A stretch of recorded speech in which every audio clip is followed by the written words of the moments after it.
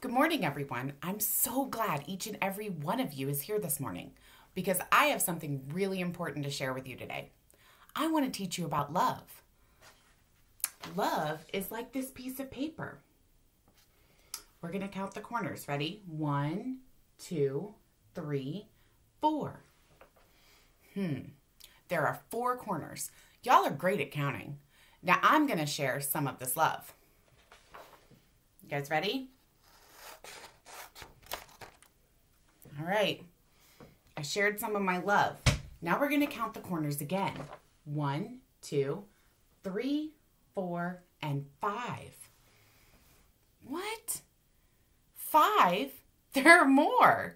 We shared some love and we have more love. Let's see what happens again if we share some more love. All right, what happens? 1, 2, 3, 4, 5, 6. Oh my goodness, it happened again. When we share love, there is more love. Do you think we could test it one more time? All right.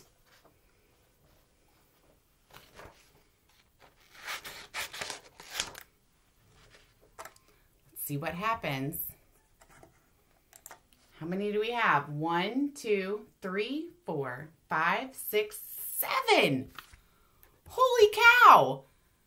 It happened again. Every time we share love, there is more love. I'm going to keep sharing my love and tell you guys some stories. So the Bible tells us love does some amazing things. Like loves people even when they're being stinker bugs and you don't really like them very much. It says, love is patient and kind and sticks around when we need help. Every person can share love, but on this day, I can think of a special group in our church who really share love with all of us. Can you guys think of who that is? All of our church mothers. We have so many amazing women who share their gifts and love with us to be like moms to all of us here at church.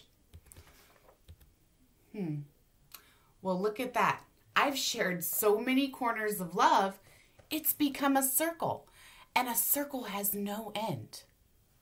Look, it doesn't end. Just keeps going and going.